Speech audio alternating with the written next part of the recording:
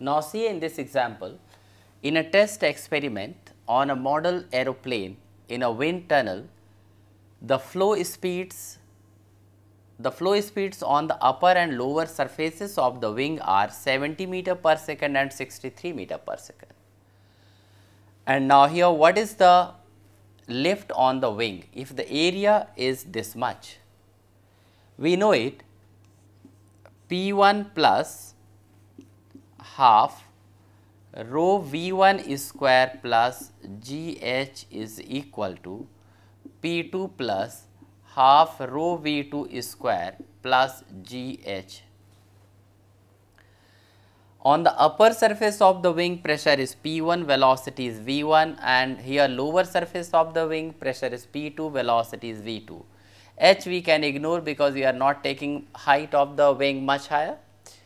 So we can get P1 minus P2 into is equal to half rho into V2 square minus V1 square.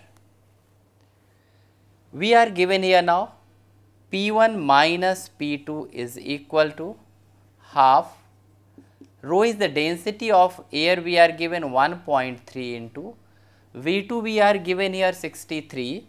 So we can write here 63 square minus, and that is here 70 square.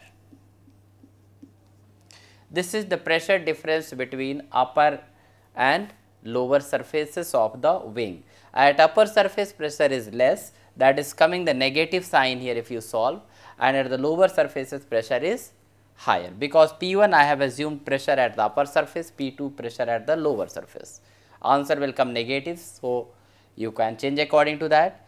Now if you want to get here the lift, that means force, so we can write here dynamic lift, that means force is equal to pressure difference minus whatever this is the pressure difference into area, that is 2.5 meter square here, and that you can write that is the force, so unit will be here Newton.